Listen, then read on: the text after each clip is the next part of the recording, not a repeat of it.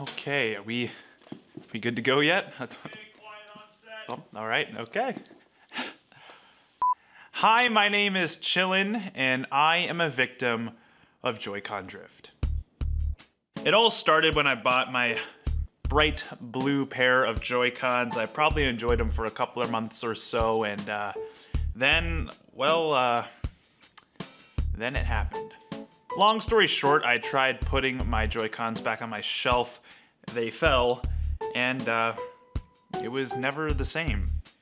Not long after the incident, one of my previous Joy-Cons started to drift as well, so I just took one Joy-Con from each pair to make a full functional pair, and it's just so terrible. I mean, these things are not cheap. Millions of people are affected by this, and I'm sure if you asked anyone out there what their thoughts were on these things, it wouldn't be pretty.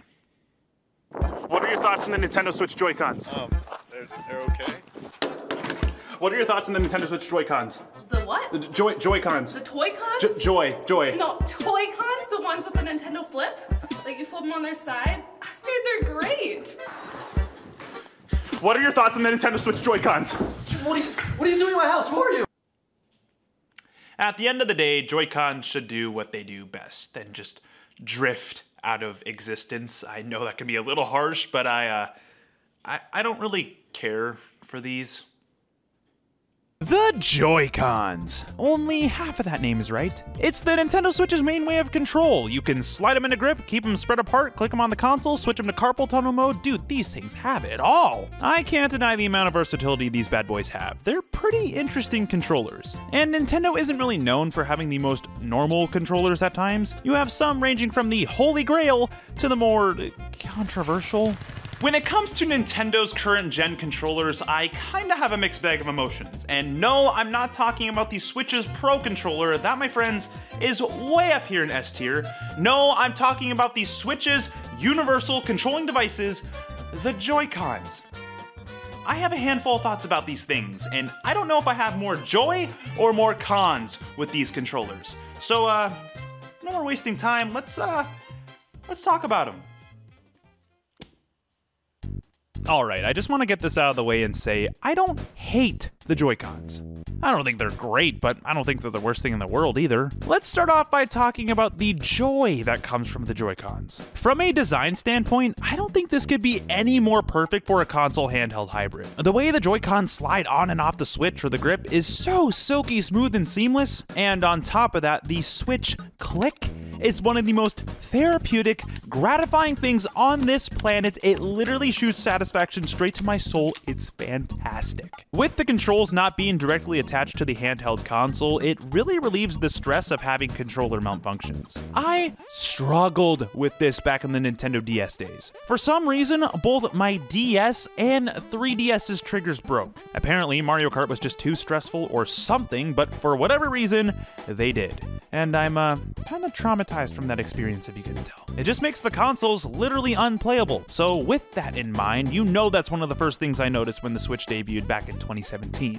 If something did malfunction, like say, I don't know, maybe the joystick, for example, it would be easily replaceable. Huh.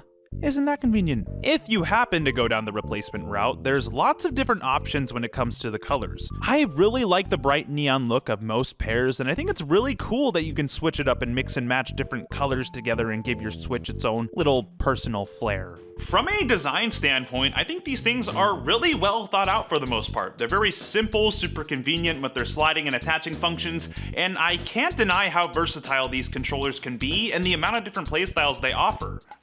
However, when we start to look at the Joy-Cons from a controller point of view, let's just say my feelings start to, drift a bit. Like I mentioned earlier, these things have a handful of styles to play with, so I thought I would take a look at each one, starting with, of course, the Joy-Cons themselves. Just a disclaimer, these are all just my opinions, so don't get your panties in a bundle if you disagree. Opinions may vary for others. With all that being said, I'm not the biggest fan of the Joy-Cons. Okay, I don't think I would have as much of a problem with them if it wasn't for their size and overall build quality. It just feels so cheap, and what makes it even worse is they're the complete opposite of that. The buttons feel a bit too small for my liking, the triggers are thin, and compared to most modern controllers, they don't really give off the best feedback. And the joysticks, well, where do I even begin? This is the worst part of the controller in my opinion. They're small, they're stiff, they're stubby, and did I mention they're small? It's not even just the joysticks themselves, but even the rotation feels surprisingly little too. Whenever I use these, I always feel like I have a little more room to move around, but then it just abruptly stops. It's like I hit a brick wall. It kind of just adds unnecessary tension to the sticks that could have been avoided if they gave them just a little more room to work with. The tips of each stick could have been just a bit bigger as well. I don't think it would have hurt them at all if they extended the overall radius of the sticks themselves. I just feel like I can never get a comfortable grip with my thumb, and with them being the size that they are, I find that my thumb keeps slipping off them from time to time, and that becomes especially apparent if you're planning to sweat in games like Smash or even Splatoon. Overall, I think my complaints just boil down to the controllers just being a bit too small for my hands. They're pretty uncomfortable, but I also can't gloss over the general quality of the controllers. Whenever I use these, they just scream cheap to me. I just think a lot of aspects weren't designed the best. But I will say they're functional to a degree, and are they my preferred controllers? No, not even in the slightest. Do they get the job done? Yeah. Kind of. Stiff joysticks and small buttons weren't the only things they put in these guys. For starters, they brought back the N64C buttons. Great. The right stick has a dual function of being an NFC reader for all your amiibo, but considering the amount of compatibility they're getting from Nintendo games nowadays, I don't even know if I've ever used this. Also on the right Joy-Con is the Motion IR camera located on the bottom. It's basically a camera that can detect heat waves and turn them into digital signals. It's the same technology they used for the Wii Remote's pointer functionality. But, serious question, did anyone else remember this existing? I mean, this camera really puts the IR in irrelevant, cause I don't think anybody cares. This feature is so stinking underutilized, there's only like 3 things that I've used it, and one of them is literally cardboard. Okay, yeah, it might be a little underutilized, but in all honesty, what would they even use it for? I just feel like it's in such an awkward place to warrant any use. At the end of the day, it's just one of those classic cases of Nintendo creating a special feature for one single thing and never touching it again. Speaking of underutilized features, let's talk about HD Rumble. Oh, HD Rumble. You know, the feature Nintendo couldn't stop praising during the Switch's first presentation and was basically used for 1-2 Switch games, or should I say, 1-2 Switch the game? It was basically meant to make the Rumble function in your controller more immersive when it comes to the feeling of certain actions, but I'll be honest, with this feature, I've never really noticed a difference in any games. It could just be that I'm not paying attention to it while I play, but the only game that has really shown off the feature has been the launch title 1-2 Switch, and I've never played 1-2 Switch. All I remember from this game was the weird advertising it brought to the world. I mean, this dude looks like he's having a little too much fun. It looked interesting for the novelty alone, but from what I've heard, 1-2 Switch should be worth $1 or $2 and not $50. It's literally just a tech demo of HD Rumble, and I think we can all agree this should have just been a pack-in title for the Switch and nothing else. Aside from that though, I haven't really heard or experienced anything significant from HD Rumble. It's kind of disappointing considering Nintendo heavily hyped it up in the Switch's presentation, and seeing it for the first time, I really thought it was a cool idea and had potential for things like VR and such. But again, I just feel like this feature has fallen off for the most part, and to me, it wasn't as revolutionary as Nintendo was hyping it up to be. Yeah, so basically what I've come to realize is some of the features the Joy-Cons offer are about as useless as my 25 copies of Jonas Brothers on DS.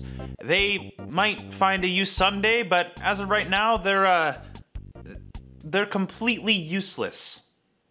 Let's shift gears and talk about one of the more prominent features on the Joy-Cons, the gyro controls. Now this is something I can get behind. Now, let me make it very clear, I'm not the biggest advocate for motion controls. The less flailing, the better. But when it comes to the Joy-Cons, this just makes sense.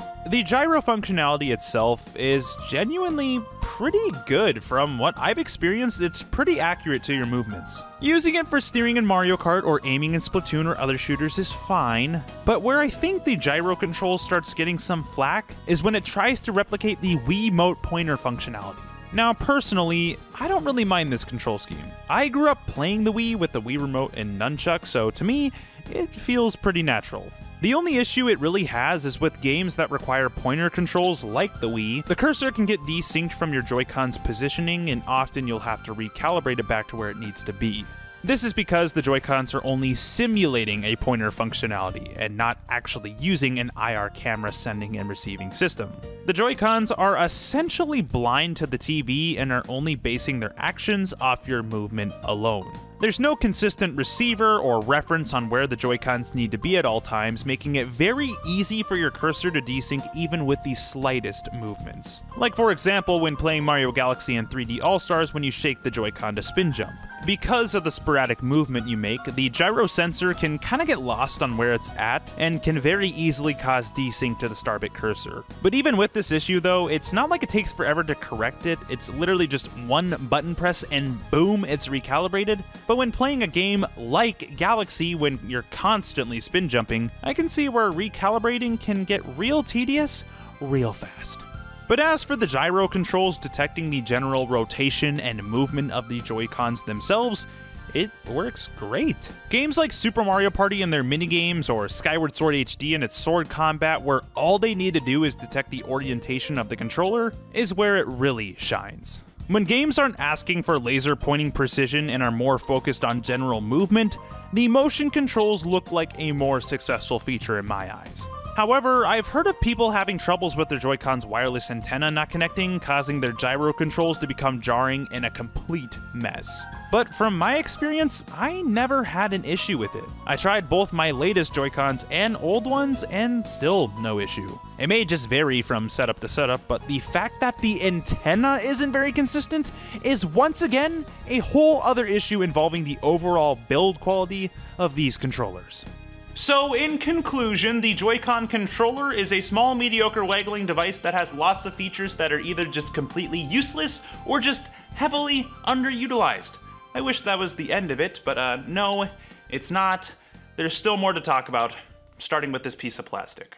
The Joy-Con grip. You take your controllers, slide them in this piece of plastic, and bada bing bada boom, you got yourself a tangible controller. Overall, it's really not that bad. Most of my complaints about the buttons and joysticks carry over, but surprisingly, the grip makes them just a little more bearable. The Joy-Cons do feel a tad bit too close for my liking, but again, it gets the job done. I remember when they first came out, it took me a little bit to get used to the sort of square-shaped design, but nowadays, I don't really think anything of it. Flipping it over, we have what is this? I don't think you'll be seeing very many people rocking the Joy-Con drip around their neck with their Sunday best, but I respect the thought. I don't really see the reason for this, but who knows, maybe more people use it than I think. I could be very wrong. I just don't really see what's wrong with this. But I guess you do you. Anyways, the Joy-Con grip is pretty solid all around, not much else to say about it really. It's more than functional with most games on the system, and that's all you can really ask for. But want to see something I didn't ask for? Say hello to the single Joy-Con.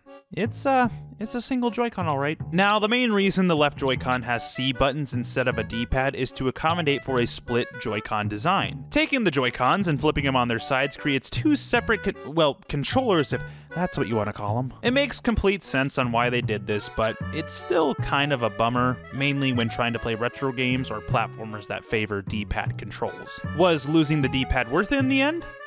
Absolutely not! Want to know how to increase carpal tunnel rates? Just start handing these out one by one. That graph will skyrocket. This is probably one of the most uncomfortable ways of control my hands have ever felt. You know a controller is bad when people use it more for a handicap rather than using it normally. This thing is so freaking small, within 5 minutes of using it, your hand starts to cramp instantly. That becomes especially true when you're using the right Joy-Con. Specifically on the right Joy-Con, the joystick is more centered, making it uncomfortably close to the button inputs. Throw in the addition of tiny triggers on top and you got yourself a recipe looking like this. I mean, on the rare occasions, it can work with simpler games, but if you have any game that asks for controls beyond using the joystick and two buttons, good luck. Nintendo tried making these more bearable by making the wrist strap attachment add a little more size to the controller, and while it does make it a tad bigger and easier to push the triggers, that's not really saying much. And you also gotta be careful with these wrist straps. One wrong move with these, and things can go south real fast. 911, what's your emergency? Yeah, I think I might have a problem. Look, I get the convenience. I think it's a very clever 1-for-2 deal, but with more cheaper, accessible alternatives for controllers nowadays, this is completely obsolete, and for good reason. I'm sure people appreciated this design back in 2017 when they were desperate for a second player for snipper clips, but if you don't have an alternate controller by now and this is all you got, I don't know what else to say, but I'm sorry. So now that we've talked about the control schemes, Mr. Average, the wee wannabe, and old painful, it's time we take a look at the way the Joy-Cons were truly designed to be used. And that, my friends, is in handheld mode. You take your Joy-Cons, slide them on each side of the console, and now you have a portable gaming machine. To me, the Joy-Cons feel like they work best on the console itself. They most likely started designing the controllers from the handheld position and just worked off that. It doesn't really feel that bad to me. Again, most issues carry over, like the overall size of everything, but when adding the additional weight and screen between each one, something about it makes it a bit better. One thing I will say though is that the general shape of the Switch does get a little uncomfortable after long sessions of playing. I think it would have been nice if the Joy-Cons had a better shape or a curve in the back or something to make it feel more like a typical controller. The whole back of the system is completely flat, and I think that's the main reason for its awkwardness at times. Also, when it comes to using gyro in handheld mode, no thank you. Handheld mode isn't terrible, but I do think there's some improvements that definitely need to happen in the future. In my opinion, it's not that bad, and if there's one way the Joy-Cons are actually viable, I think it's in handheld mode.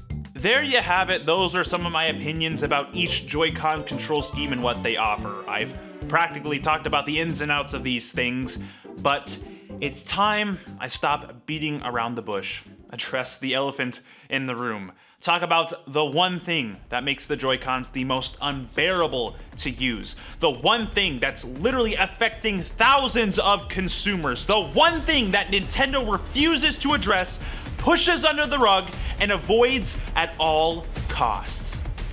And that one thing is Joy-Con drift. Joy-Con drift is more than just a controller malfunction. It is a widespread issue across Nintendo's whole Switch user base.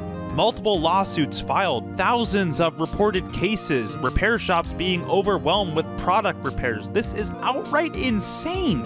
Now, if you've been around the block, you've most likely experienced a joystick drifting issue before, where your controller's joystick randomly sends inputs to your game without you even doing anything. It's a pretty common problem among the gaming community, and one of the most infuriating ones at that.